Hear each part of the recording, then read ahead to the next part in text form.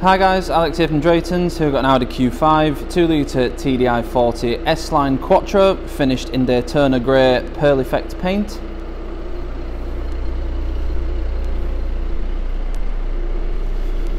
All the wheels and tyres are in very good condition. These are 19-inch 5 twin-spoke Star Design alloys. Bodywork is also in very good condition. At the back you get an electric tailgate and a nice large boot, as you would expect from a car of this size. The back seats will fold down if you need any extra space, and the centre seat will fold down to give you some through loading if you need it.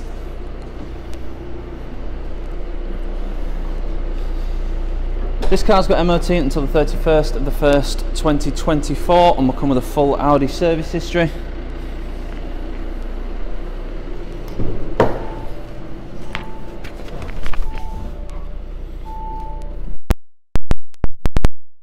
So inside we've got the S-Line Alcantara and leather sports seats, really nice quality, nice and comfortable. You've got decent bolsters, well, big bolsters on the side and the base to keep you in place, and you've also got some under thigh support as well, which you can adjust. You'd also have 4-way electric lumbar support on the front seats as well, and at the back you've got the same seats with the exception of the centre seat, which is just leather. This car comes with a good amount of specs. You've got the tech pack, which provides the virtual cockpit, which you can see here. Various different views you can have. You've got a full screen view, and then you've also got a close-up view for the dials. You can also change what's in the dials as well. Then you've got all your driving data on there, your consumption, average speed, stuff like that. Moving across, you've got your radio or media, so you can scroll through there and change to whatever you want, whether that be on your Bluetooth or your radio. On there you've got your telephone as well, so it's currently showing the favourites box, so you can set favourites on your phone and they will come up on here. You've also got your call list on there, and something else as well which I can't remember, contact list as well, sorry. And then finally you do have the sat-nav, which when widescreen you get this massive sat-nav view. So when you've got a route set on the car's sat-nav, obviously that will show on there. So really nice feature. And the quality is really good in terms of the visuals as well. Really nice system. On the main screen, with it having the tech pack, you've also got a bigger central screen as well. You've got DAB, FM, AM radio. You do also have Audi smartphone, so that is Apple CarPlay or Android Auto, so you can have your own phone screen on the screen in the car. If you prefer just to have your calls and your music coming through, then you can do that just via Bluetooth as well. Like I said, you've got Bluetooth audio on here. You do also have CD player, which is located just in the glove box, and you do also have 2 SD card slots available if you want to put music on an SD card and put that in there. And then you've also got an aux input as well. You've got various different sound things you can have as well. So this has got the Audi sound system, so you can change the treble, the bass, the fader, stuff like that on there as well.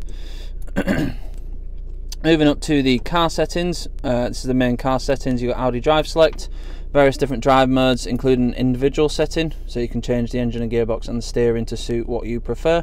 That's my preferred setup, so you get a sharper throttle response with the dynamic engine and gearbox, and then you've also got the lighter comfort steering as well, so you've still got easy manoeuvrability as well. You've also got your driver assist on here, various different driver assist settings, including your parking aid, which you can turn the volume up, down, change the tone. Then you've got your rain sensing wipers, stuff like that on there. Then on the servicing and checks, you've got your service interval, so that will show when your next service is due. You will get a reminder close to the time, whether that be due to the time constraint or the mileage, but if you want to keep an eye on it, then you can do that just on the servicing and checks as well. Also on the servicing and checks is the oil level monitor, so this, as the same as a lot of modern cars, doesn't have a traditional dipstick. You've got an electronic oil level monitor, so if you want to check your oil level, then you have to go on there and it will load up and say what your oil level is. And finally you've got your map, so it's the same map that's on the driver's display, and you can change the zoom level, day or night view, points of interest, stuff like that on there, and that will transfer to the driver's screen as well. It's a really nice, easy system to use, but if you are using Apple CarPlay or Android Auto, you're probably just going to plug your phone in and use Google Maps, Waze or Apple Maps. Moving down, we've got a 3-zone climate control, so you've got temperature for the driver, the passenger, and one for the rear as well. You can sync them all up as they are now, so when you change the driver, the passenger and the rear will change, same with the temperature. You'd also have heated front seats, which I'm making full use of with it being so cold at the minute, and you've also got heated rear screen as well.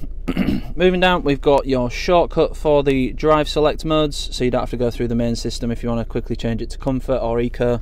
So you can just scroll quickly through there. You've also got your start, stop, your stability control, and your parking sensors. So you've got parking plus, which is front and rear sensors with this selective display that will come on automatically when you put the car into reverse, but you can turn it on and off just by pressing the P button there. And then you do also have hill descent control as well, which links to the cruise control, and you will get a little icon just on there when that's activated.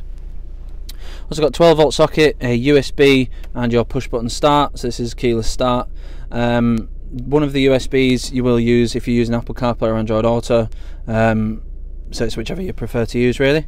Moving down, we've got the main controls for the infotainment system, all your shortcuts either side, your scroller to go through the menus, and your main menu button on there as well. You do also have preset buttons which you can use for radio stations or contacts if you've got your Bluetooth connected. Got your volume control and track skip on a little dial here. And moving down, we've got your S Tronic gearbox, so you've got a standard drive mode and a sport setup for the gearbox as well. In standard drive it's set up more for efficiency, whereas in sport it will hold the gears for a bit longer and optimise it for performance. You do also have the perforated leather, which is part of the S-line trim. Also got hill hold and an electronic parking brake, little cubby hole which I've just used for the key on there. And then you've got a couple of cup holders, and you do also have a wireless charging pad which is located just there, which you can move forwards and backwards, so if you don't want your phone to be seen you can shift that out of the way, like so. You also have another USB input and an aux input as well. Door bins are a decent size, so you've got a good amount of space in the door bins. The glove box is also lined with felt and is a good size, so you can fit a good amount of stuff in there. On the steering wheel, again, we've got perforated leather on the grip area, part of the S-line trim. You've got an S badge here. At the back, you've got paddles for a manual, sportier style of driving. Left-hand cluster is all the stuff for the driver's display, and on the right-hand side, you've got your volume controls and your hands-free controls as well. Indicator stalk on the left, cruise control and speed limiter just below. Rain sensing wipers, automatic lights, and heated and electrically adjustable wing mirrors as well. Like I said, this car does have the 4-way electric lumbar support, so if you've got any back problems or if you just want a comfier ride, then they do come in handy. As I said, the back seats are also leather Alcantara with the exception of the central seat, and you do have a fold down armrest and then also the through loading as well. At the back you've got your temperature control and another 12-volt socket, and again good door bins in the rear to keep a large bottle, and you do have Alcantara in the door cards as well.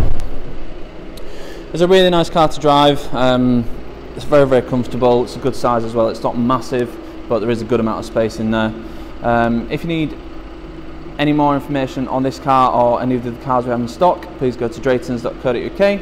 It will come with 6 months gold cover warranty, which can be extended for as little as £199 for an extra 6 months. And we do also have a range of finance options available, so if finance is something you're looking for, then we can help you out with that as well. Cheers!